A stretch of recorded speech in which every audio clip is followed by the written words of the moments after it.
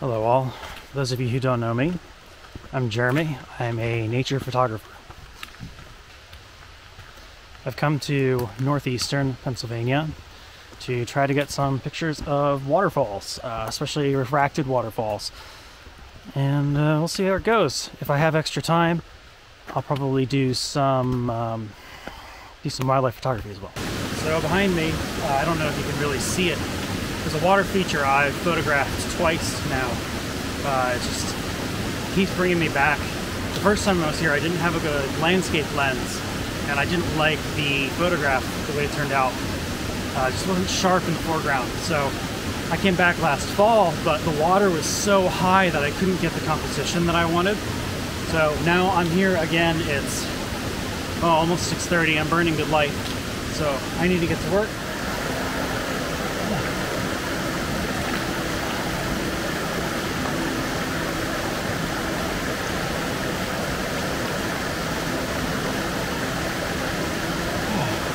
It's so cold.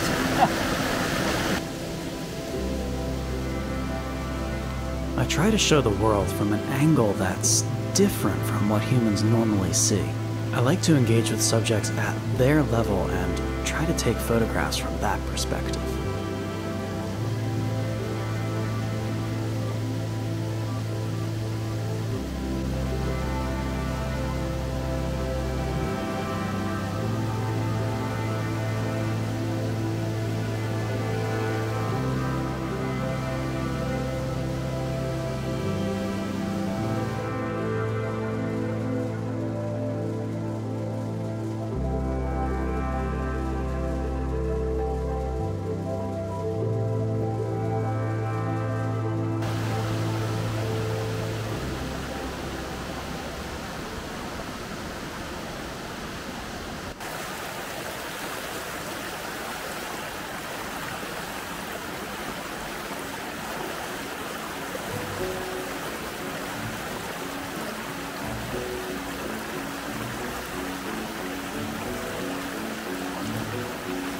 I don't know if you can hear this, but I just wanted to show where I got stuck last time I was here.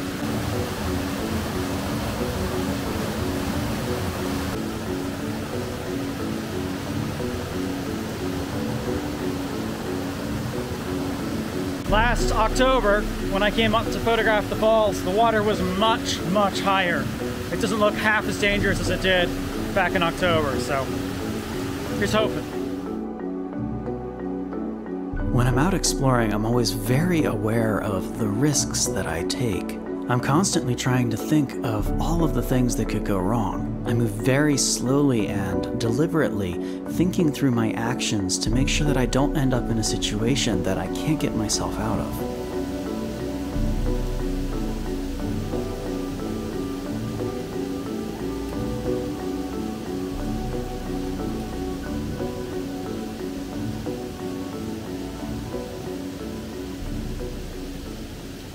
I've been rewarded with an incredible sight. Truly worth the effort.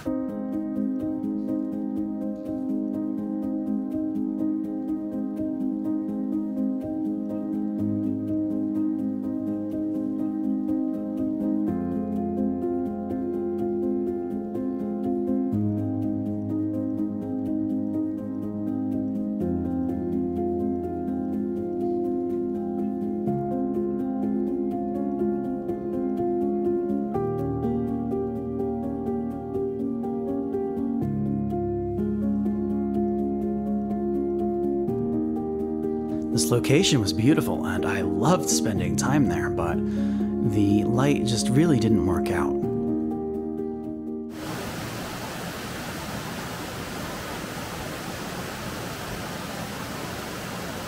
Having a heavy pack on my back makes everything I do more difficult.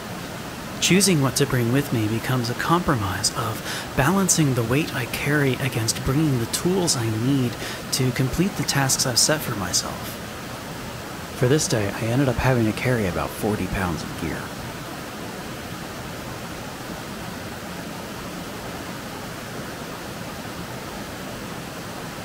I cannot believe this. So I'm only I don't know, maybe 500 feet upstream from the last waterfall, and I found this incredible place. Unfortunately, there's a tree down in front of the waterfall, but I'm still hoping to be able to get some shots.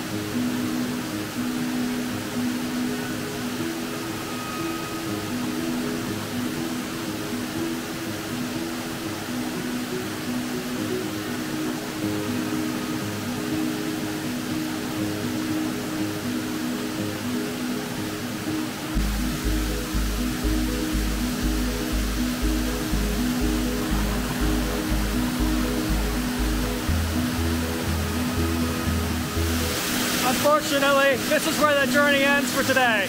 There's no way I'm going to be able to climb that cliff with all that weight on my back. So, it's been about 6 hours. I figure it'll take me about 6 hours to get back to camp. I should probably turn around anyway. It's been an amazing day.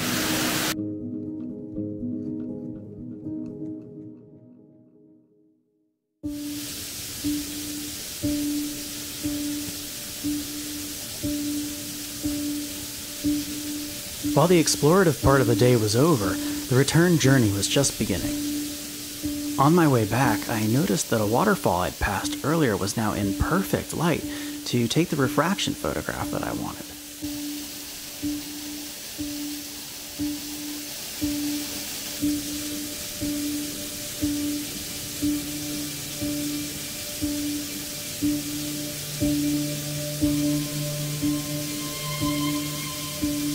When I refer to refraction photography, I'm talking about using water droplets as a kind of rudimentary lens to capture what's happening behind them.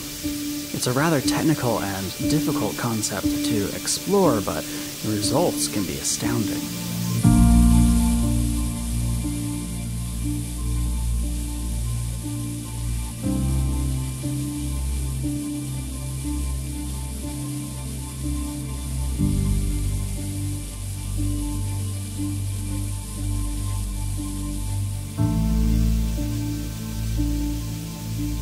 I've had success creating these images before, but in the past I was never able to get my shutter speed fast enough to freeze the motion of the falls and give the water texture. That's why on this trip I'm trying to photograph a waterfall in full daylight. I'm hoping that it'll be bright enough for me to get the shutter speed I need.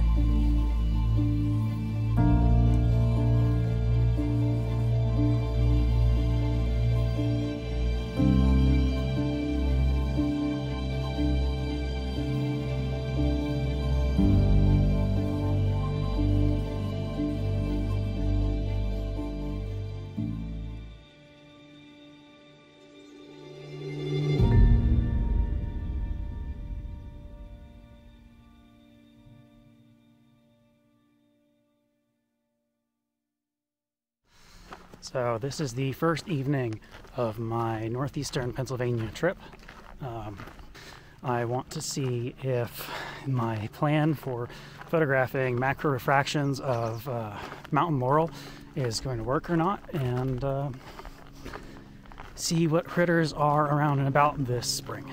From a previous trip, I knew there was a section of trail with thickets of mountain laurel on both sides. I was hoping that there would be a corridor of flowers, but unfortunately most of the plants weren't in bloom yet. With time short and the light fading, I ended up abandoning my plans for a refraction photo so I could focus my energy on other goals. So I was following a moth around with my secondary camera, and it led me straight to this beautiful caterpillar. So I figured I'd give it a try and see if I could get a shot.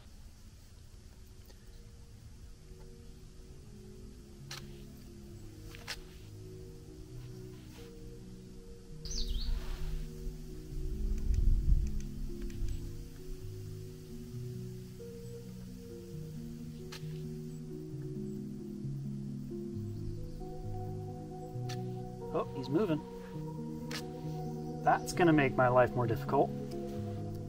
The light is so much better now. And I really, really, really hope I can get a good shot out of this.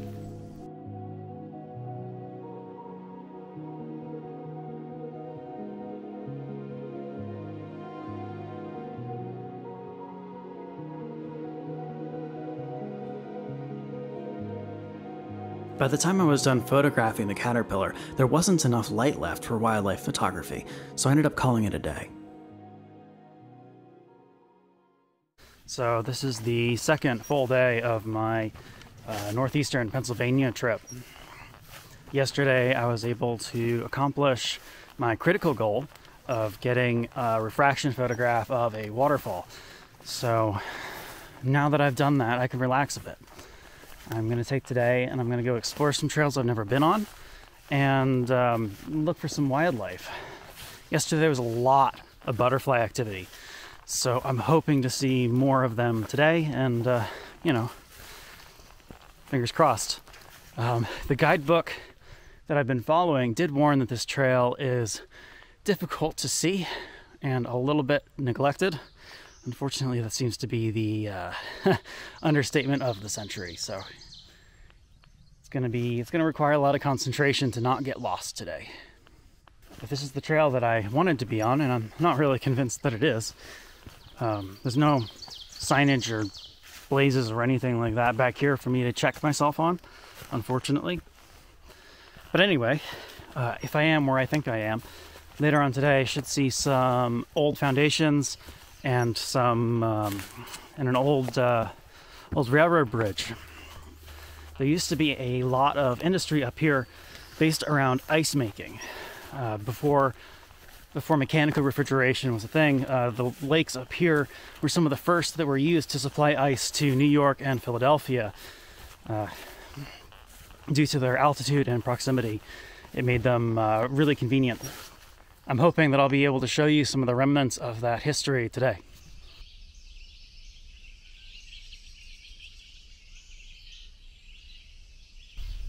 So I've come across a meadow and I decided to stop and photograph some of the bugs and the flowers. The large wildflowers don't really seem to be in bloom yet, but there's tons of really small flowers close to the ground that I want to try to photograph and try to capture some of this beauty.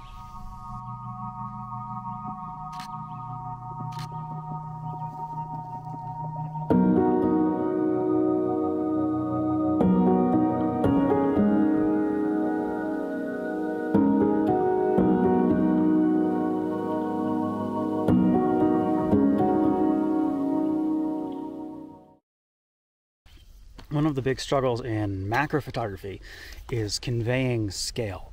The high magnification and the focal length of the lens tends to compress the image optically, and it makes it really difficult to show just how small things are unless you show them in context. So I'm going to try to do more wide shots today, showing more of the habitat of my subjects in order to show that scale.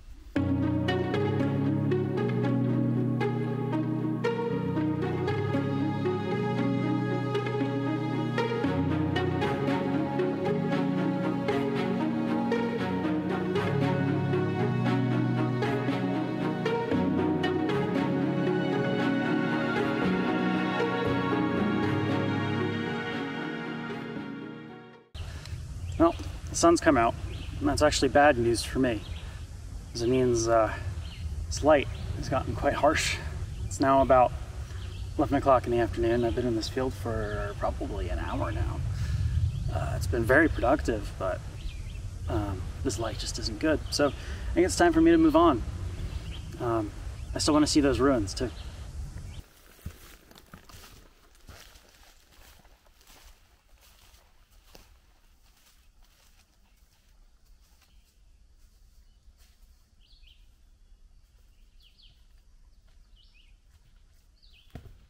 I cannot believe my luck.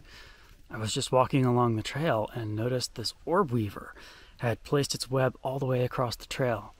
And I wanted to take some pictures of it before I moved on. And as I was taking the shots through its web, a moth flew right into the web. And I got some great photos of the moment as it happened and of the aftermath. And I'm trying to get some video of it for you too. So we'll see. Hopefully it turns out. One of the problems I've been having trying to film and photograph this orb weaver is that every time the wind blows, it throws the web all over the place. My cameras aren't really suited to video. And this one in particular, it's kind of infamous for its terrible autofocus, and even if it did have autofocus, the macro lens I'm using is manual only.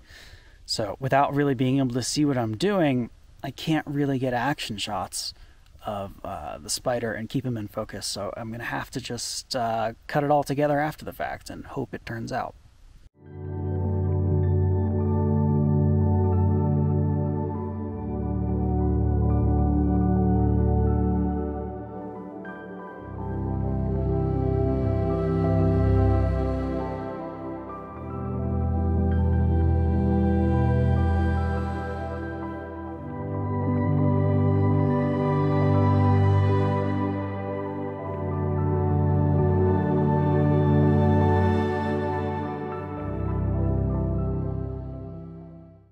It's almost 2 o'clock and I'm heading back to camp.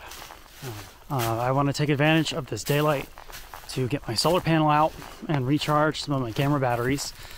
And I pushed really hard yesterday, which left me kind of sore and tired, and I want to save some energy for tomorrow. So I might go out later again tonight after the batteries have charged. Might not. See how I feel.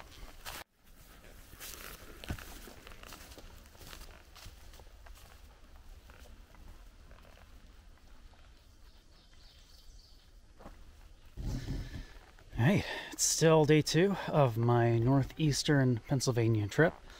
I decided to go back out and just do some exploring. I have no idea what's around on this trail. I just figured I'd check it out, and we'll see.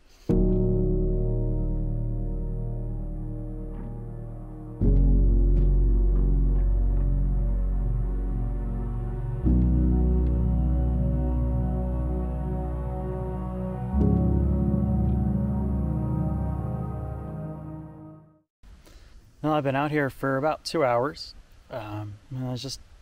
After that initial swamp, I really haven't found anything down this trail that's a suitable subject for photography. So I think I'm just gonna chill and enjoy the forest and not really pressure myself with creating, and then I'll probably head back to camp. It's been a really great second day, another productive day. Probably got at least one picture that I'll probably end up printing. And I still have one more full day out here before the trip's over. So it's been a great trip. I mean, one print from a 3-day trip would be amazing. And I really think I've got at least 3.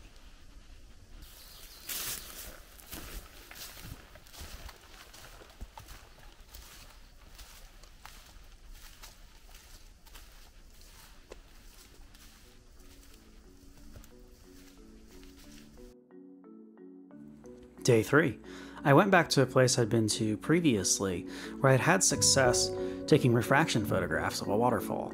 Last time I was there, I photographed the upper section of the falls. This time, I wanted to photograph the lower. The site is surrounded on all sides by steep slopes and cliffs, making it really difficult to get to. I ended up having to hike down the river gorge to find a place where it was safe for me to descend.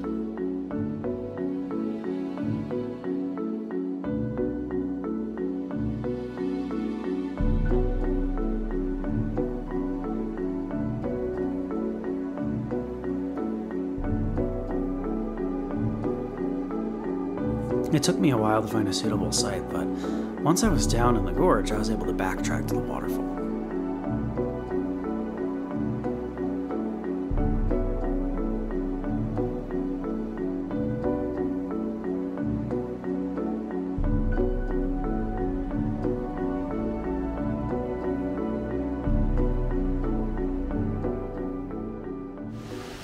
I've been avoiding it because there's a bit of a path along the edge of the river, but I think it's time I put the waders on.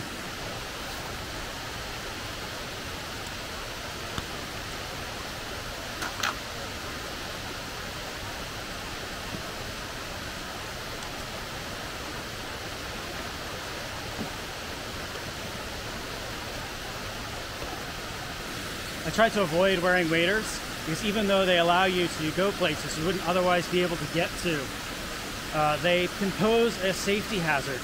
So if you do have to wear waders, make sure you always wear them with a belt on the outside of the waders so that if water starts flowing into the waders, they don't fill up and drag you to the bottom because they can absolutely pose a drowning hazard.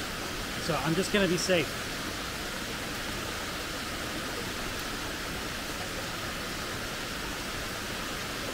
And while that won't necessarily stop the waders from filling, it'll give me a chance to respond and do the same for you.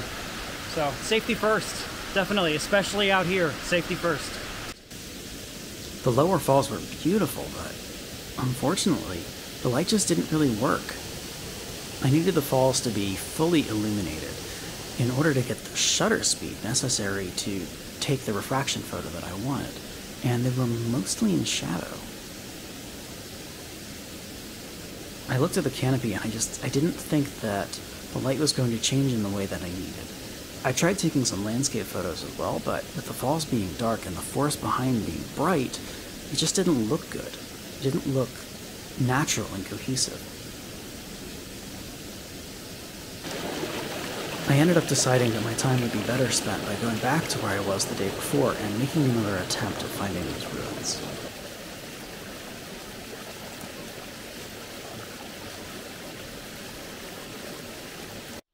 This is day 3, part 2.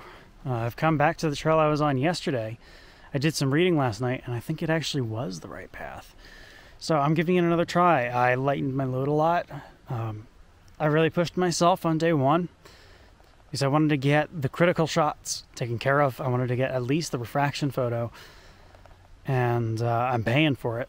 I tried to take it a little easier on day 2, and now I've slimmed my load down for day 3, carrying less weight, hoping that I can make it to the part of this trail that I'm interested in, with the ruins and the stream. A trip to the ruins was about 4 miles each way. I knew I'd have to move fast if I was going to make it out before the sunset. I've come upon some of the old foundations that the guidebook mentioned. It's pretty crazy to think that there was ice flowing out of these hills into Philadelphia and New York on freight trains, and it's all been reclaimed by nature.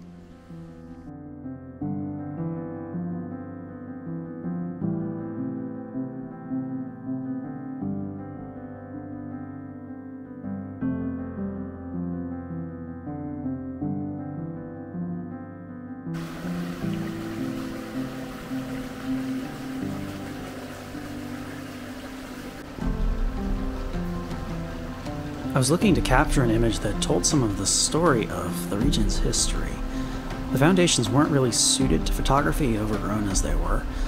I just didn't see a viable composition, so I moved on in hopes that I would be able to reach the rail bridge that was mentioned in the guidebook. It seemed like it could be a suitable subject.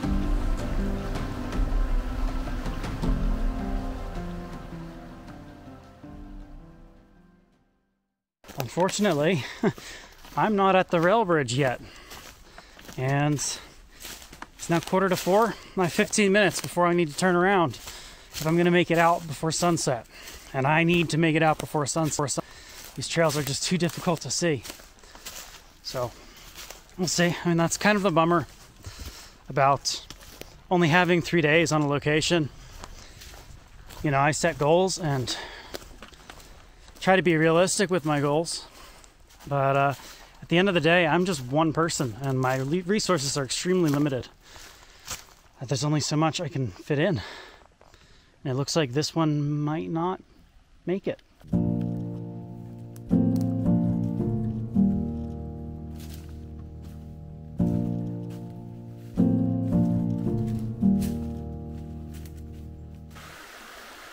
So, it's now 4 o'clock.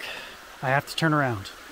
I did pass over an old rail grade and the place where there used to be a bridge. My guidebook is 10 years out of date, and then some, so there's a good chance that the bridge just doesn't exist anymore. Not really much to photograph out here, but it's been a lovely adventure and a fun hike, and you know, it's a beautiful place. So yeah, time to go back.